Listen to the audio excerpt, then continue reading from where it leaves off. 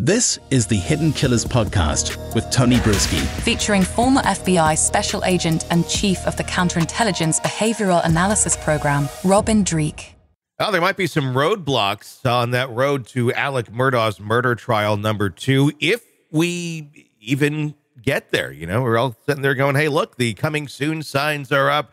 They're installing the plumbing. They're ripping up the ground and they're grading it. Well, this is going to happen. Well, we had a bit of a hearing the other day, one that is coming in front of the actual evidentiary hearing set to take place later in the month. And, well, the judge said it's probably not going to be quite as easy as you may think, Mr. Murdaugh, to get to this new trial. Here to talk about that, what went down, Robin Dreeke, retired FBI special agent. Robin, what's your thoughts on how all of that shook down the other day in court? You know, again, first impressions on this one was there's no doubt that I think everyone is seeing a lot of impropriety and bad choices by Hill, you know, the clerk of the court, which has caused a real firestorm here. But just because something's has a lot of impropriety and ethical questions doesn't make it illegal.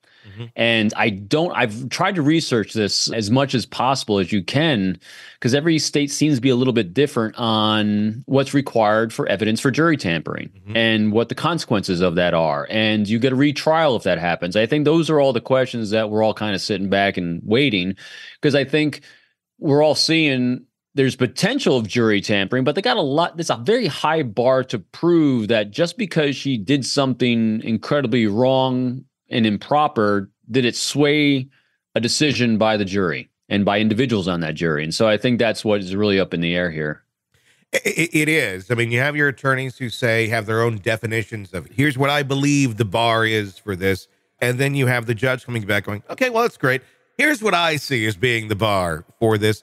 And it really, and that's what they're going to go by. It very much, it gets into the question of, well, how much impact does one's words have on an individual? And then here's where it gets tricky is how do we weigh that? How do we equate what they're saying out loud? Yes, this did affect me, or yes, this didn't affect me, into reality. Because I mean, sometimes things like that, you'll have a subconscious effect on your decision making or your choices just because the information is presented. You may not actually know exactly how much weight it had on your decision or not. And how do you litigate something like that, something in someone's mind to say, yes, this did, or no, this did not, where you could cite 1,000 examples that actually point one way or the other?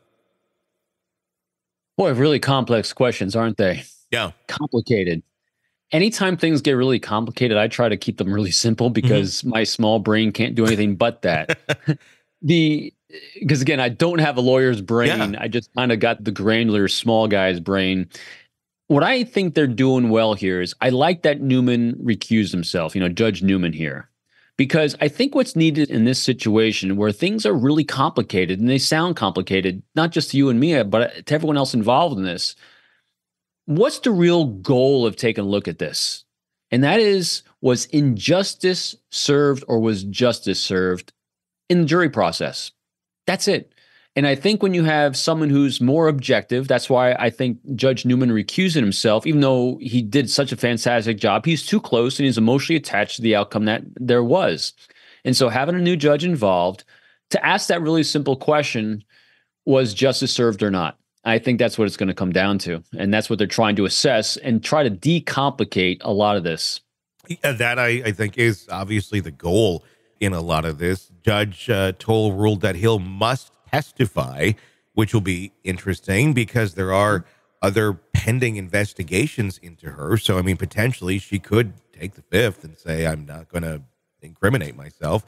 But at the same point, I'm really curious to know what she would have to say that would be really any different than what she's already said of, I didn't do that, I didn't do that.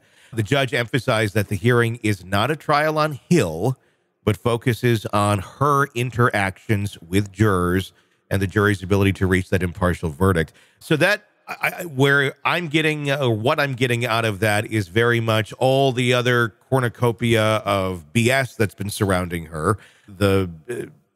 Not the jury tampering, but the plagiarism, the things with her son, the improper use of her office. It seems like those sort of things aren't necessarily planned to be in here. I guess the only, Here's another interesting example. It's not planned to be in there. Look what happened at the Alex Murdaugh trial. The financial stuff was also not planned to be in there. Judge saying, no, we don't have to bring that in. So I think it's going to be a very fine line for them to walk to make sure that those other things don't get back in here, because I think the wrong thing said aloud, and there needs to be a little more explanation. You could easily go down the road of character, but they're saying right now those other things not going to be in there. Is that fair for something like this? I have no idea. It's such a tough question. And it's a tough question because the thing that really pops in your mind on this is this seems to be the only case we've ever heard of this happening with a court of the clerk. Mm-hmm. Why? What makes her different? What makes this court system down there different than thousands of other trials a year that this hasn't seemed to have arisen? I mean, we have covered on your show alone in this last year a lot of high stakes trials, and this has never come up. Why? What is going on down there? And that's why I think it's such a tough question to answer, because we seemingly haven't really had to answer it before.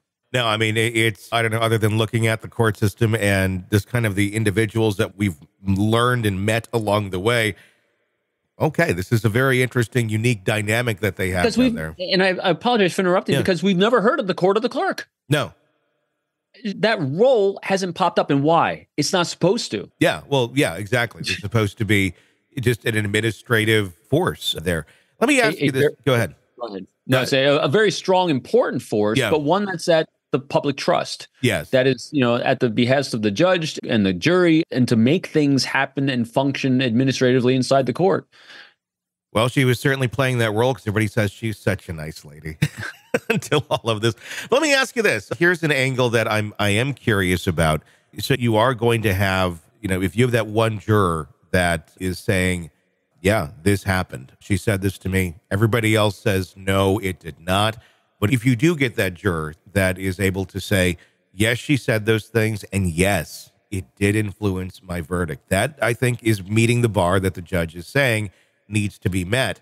We're all people. If you're that juror and this is sitting in front of you, it's not necessarily always going to be looked at as a burden of, oh my gosh, I got to go do this. I can probably guarantee there's book deals. There's all sorts of money to be had if you are the person that derails the Alex Murdaugh verdict by stating that. And if it's the truth and that's what happened and that's how you truly feel, then it's your story to tell. And if you're going to make money on it, I guess you can totally go do that. Again, going back to the being human part, maybe it isn't. I know nothing about this juror, so I'm not trying to insinuate that they would do anything other than tell the truth. But one would think that might be a little bit tempting to be the person that, she did say that, this did affect me, and now watch the windfall of attention that's going to come at you, and probably somewhat profitable windfall of attention for at least a short period of time. I do wonder how much that may influence one's testimony when this comes into court. Again, I don't know anything about this juror. I'm just speculating. I'm with you. It's a huge amount, and it's very subjective. And that's what I don't like about this. And I think it's unfair for a juror who is just like we all get called for jury duty. I mean, most people try to get out of jury duty because it's taking time away from from family, work. It's inconvenient unless you get on something that's really interesting. It's just a part of life. And so I think it's unfair to put that burden on an individual. That's why I really hope they go back to making it objective. Mm-hmm. If you performed X, Y, or Z, this is the consequence. Because you're right. Juries, the reason why they have people on juries is to get as objective as possible by having so many different jurors, by going through such an in-depth interview process to try to remove as much bias as possible. The jury instructions, all these things are put into place to try to make it as dispassionate as possible, while the attorneys are trying to make it passionate to try to tug at those heartstrings there.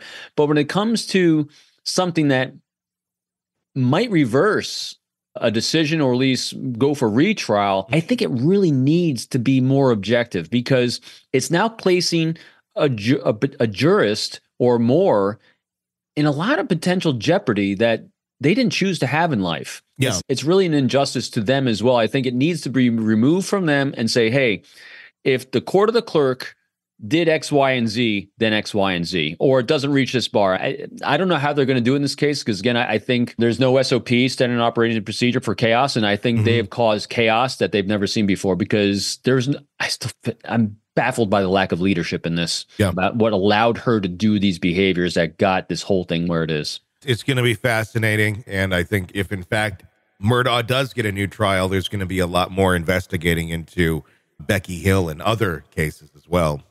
And isn't that an injustice to the families that already went through it? One person's ego. It's amazing what impact it can have in a very negative way. Really.